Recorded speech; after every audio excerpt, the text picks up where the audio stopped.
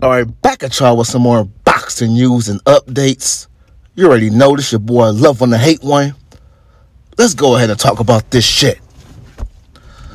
Now, okay, I recently got some updated news from Oleksander Usyk and his team.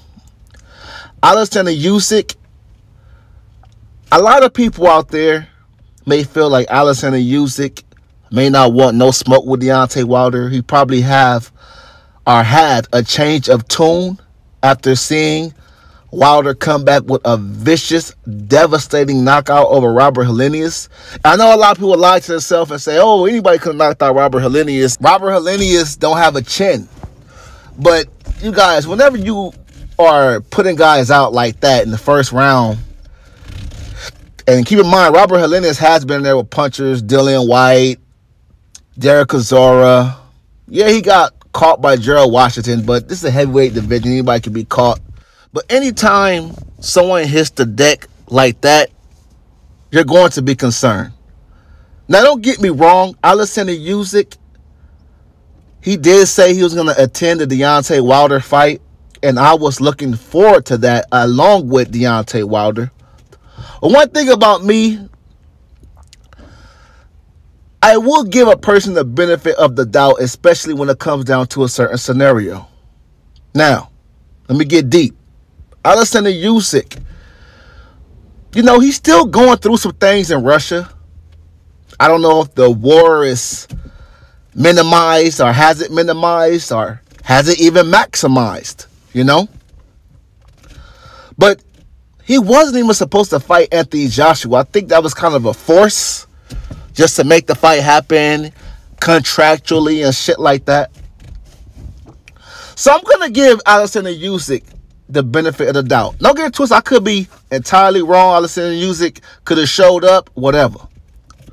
But the fact he didn't show up to the fight, I'm not going to be too hard on him for that, you know? But don't get it twisted. I do feel like if he really wanted that fight, he could have showed up.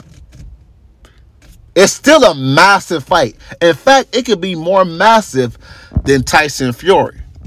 But from what I'm hearing from Team Usyk, they're actually going after Tyson Fury early 2023. Because I don't feel like he's going to fight Deontay Wilder this year and risk an undisputed match with Tyson Fury. Maybe Oleksander Usyk is going for the kill and saying, you know what, I'm finna go after Tyson Fury. Then we'll get back to Deontay Wilder. Because keep in mind, Deontay Wilder didn't take no punishment. He knocked his opponent out in the first round, right? So he really don't need much time for his next fight. Oleksander Usyk, even though he clearly beat Joshua, he basically dominated him. That was still a tough fight. You know, he took some good shots from Anthony Joshua in that fight. And, you know, when you have fights like that, there's nothing wrong with taking a little break. You know, if that make any sense. But with that being said, I'm going to go ahead and say this about Oleksander Usyk, man. As badly as I want to see this fight, as a passionate boxing fan, I really want to see this fight next. I think this fight can happen next. Because there's no telling what Tyson Fury is going to do and what his mind is on.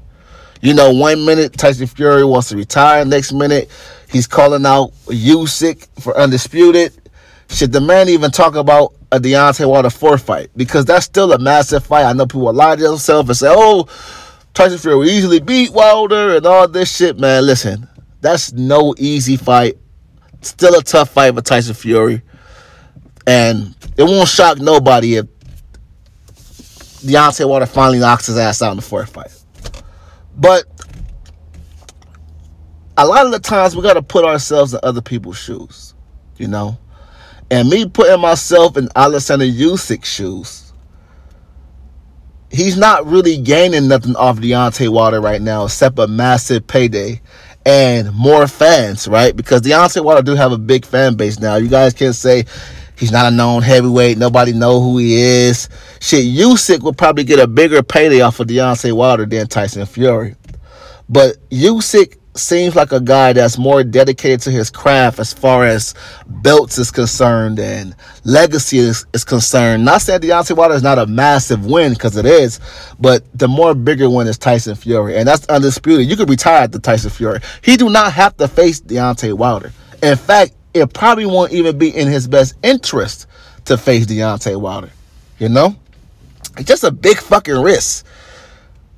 But the only reason why a lot of people was having a little problem with Usyk right now is because he said he wants the Deontay Wilder fight. He said he'll be easy. You know? He said, you know, basically Deontay Wilder be a cakewalk. And we would love to see it. And we know that it wouldn't surprise none of us if Tyson Fury versus Alexander Usyk was a snooze fest. It just wouldn't. Like I told you guys before, don't lie to yourself. Outside of Wilder, Tyson Fury is in boring fights. It is what it is. Now, Usyk, on the other hand, is in good fights. But look who he's going to fight. Tyson Fury.